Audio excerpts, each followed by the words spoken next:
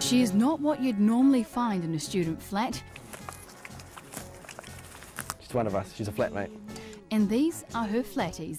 Last year's flatmates had chickens, so we thought we'd go one better and get a pig. A pig they're very proud of. Sit. Good girl. Unusual for a girl, they've named her Brian after her original owner in Oamaru.